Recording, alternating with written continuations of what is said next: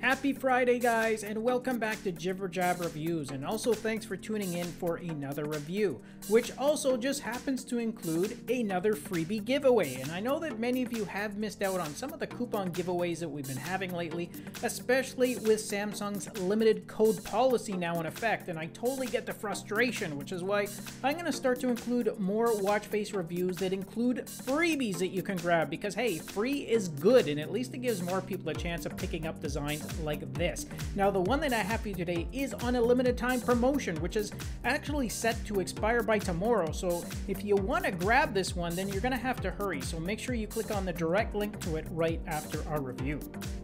Alright guys, this one is from the very popular developer Broda, which always seems to come up with unique and I would even say artistic designs for his watch faces. This one was released back in October as a paid version, but you're going to be able to get it for free now, at least until tomorrow.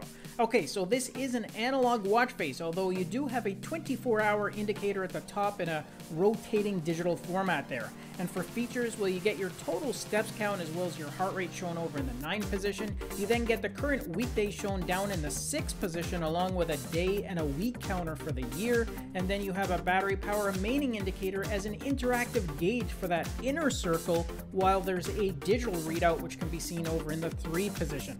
Okay, now what I really like about this design is that you have embedded menus that developers included, whereby double tapping up there in the 12 position is going to reveal a screen that displays your theme choices, where you can change up the colors of your analog hands, your backgrounds, your index markers, as well as your display frames. Now, if you double tap in the same area, then you're going to get another screen which reveals your app shortcuts, which includes fixed apps to your S-Health steps and heart rate apps, as well as 5 more that have been assigned to custom launchers.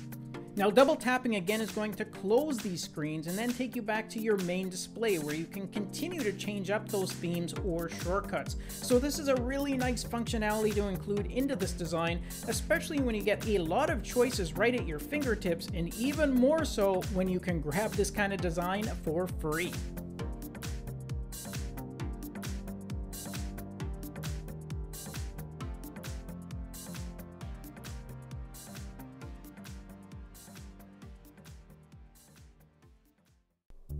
Alright guys, that's a recap of this analog but modern looking watch face from Broda. Just keep in mind though that this is on a limited time promotion, which is set to switch back to a paid version on March the 6th, so don't delay too long in picking up a copy. You actually only have 24 hours left. Thanks again for watching the review and supporting the channel, and stay tuned because we're going to have a lot more giveaways coming up again very soon. I'll catch you all in our next review. Until then, take care.